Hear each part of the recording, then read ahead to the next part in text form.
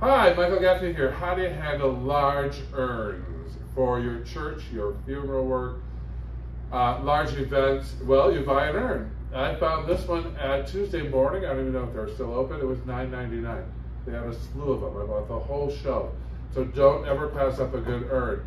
You don't want to, first of all, you don't want to fill this thing up with foam because it will weigh 100 pounds. You put in a fake pot inside, I call it, like a liner of foam. And then I'm going to take some cardboard and usually I'll set these in right at the ceremony itself. So transport this separately, and I'll just pack it with newspaper or cardboard to keep it steady. Don't have to be real fancy about it. And there you go. So now we're going to construct our large urn. Clippers. I like to start with something big and graphic. Today I'm going to do a large Polish style urn. So I like to set what I call an armature, which means I like to set the width, the height. Notice I'm not sticking these in real far. These are a little bit tough to crack. So use your hand to get a regular branch clipper, which I don't have today, but we don't need it. I'm Michael Gaffney, the American School of Flowers. We've been doing flowers for 30 years. So I'm making a one-side design, meaning all the flowers are facing that way. I'm going to come around the front now and continue. But you see what I'm doing. I'm setting the lines of my design. I want it nice and flowing, draping. I want it big and scopy, the term we use for flowing back, blowing up. Even these little funky pieces. Clean them up, crack them, and throw them in. Use them in your design. Waste not, want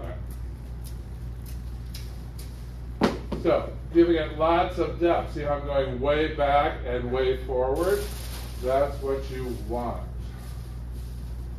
So next, I'm going to finish up with a little more of this beautiful, like, maple leaf, which I found downstairs. I'm at Kennecott Brothers today in Chicago designing. Class begins soon. I'm going to put a little bit to the inside, like that. And there is, I need a little more height, don't you think? I know what you're thinking. You need more height. I'm going to put a little more height to give it some scope. How's that look? I'm talking to my camera lady right now. There, she likes it. If she likes it, I like it. I think one more piece. I've got some left. Toss that off to the side. Boom. There is the beginning of your piece. Think of a natural movement and just sort of a rambling bush out in the yard. Right? Next, we're going to take our second shrubbery and we're going to proceed to fill in the center. I always say set the outside, then connect the dots. So we're going more inside and connecting our dots. Now, if you have some variegated foliage, that works. It's all about giving it a little pop. This has, as you can see, a little bit of red and brown tinge. You also see how easy this is. I'm almost done.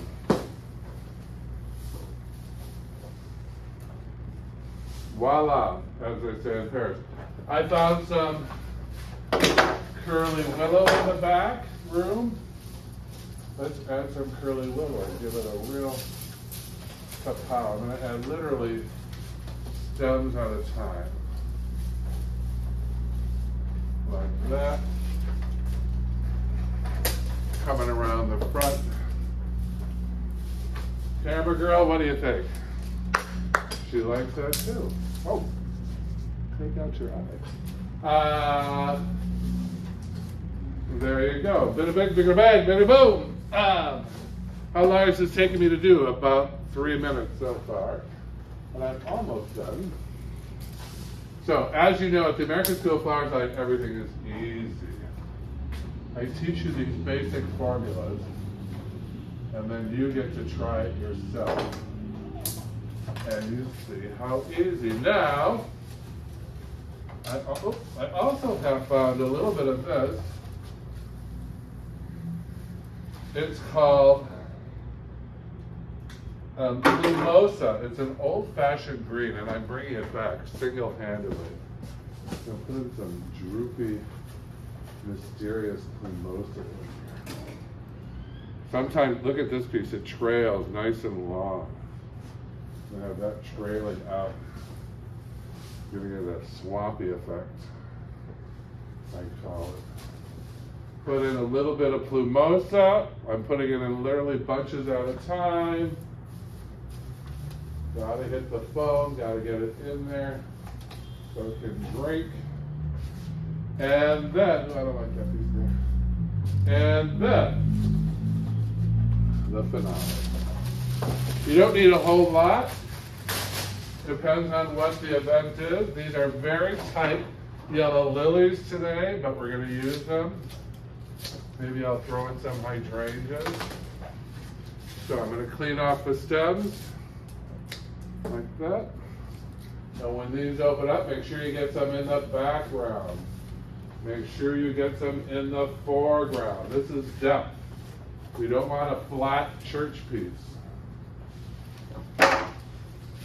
Here comes another one. These will open up into big yellow orbs and the whole thing will fill in.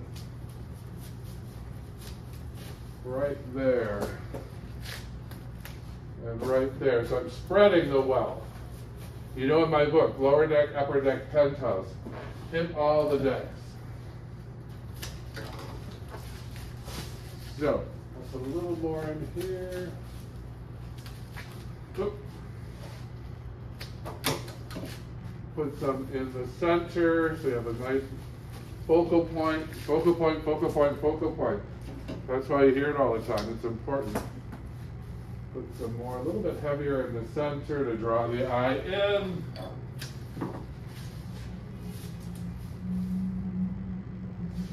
And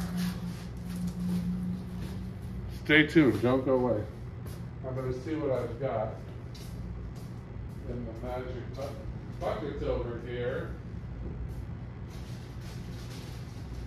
Not a lot, let's see.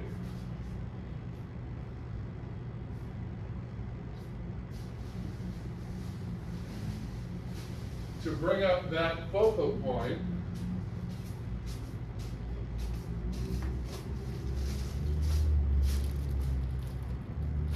client wants a little more flowers. Okay, so not to worry. I'm going to add some. Now those crispy orange ones you see on the market would be good, weren't they? Wouldn't they be those nice colored hydrangeas? But I'm going to use white today.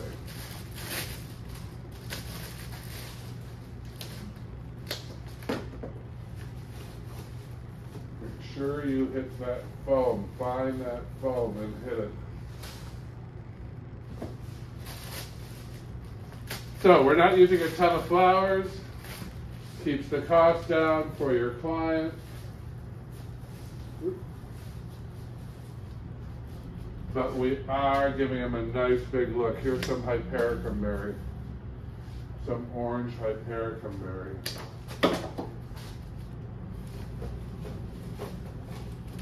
Camera girl, are we on target? Beautiful. Beautiful. Absolutely stunning. And in 3, how many minutes did this take? Now,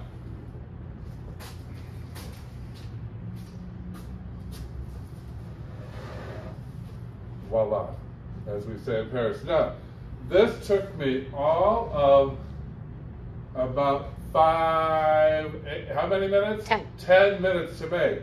This would roughly be $300-400. My cost would be less, probably around $100. You see where the profit comes in. So, Don't be afraid of large pieces. Stay tuned, we've got more videos coming up. I'm going to show you how to do variations on a theme. All flowers, less flowers. Not actually, can't do much more than less flowers on this. But it's a nice showpiece. It's good for the entryway into your event, your wedding, a million things. I like to see these all around, positioned on the four corners of the dance floor on pedestals. Create a park setting. So many ideas. This is Michael Gaffney. Follow us and like us. I have more tutorials coming. Flowerschool101.com. Classes in 15 cities around the country and in Paris, London, and Rome. You will be doing these in class in 12 minutes. Slightly longer. I'll give you an extra 2 minutes. Any questions? Go to our website, flowerschool101.com, and send me a question or a nice email. Make my day. Voila, and keep blooming.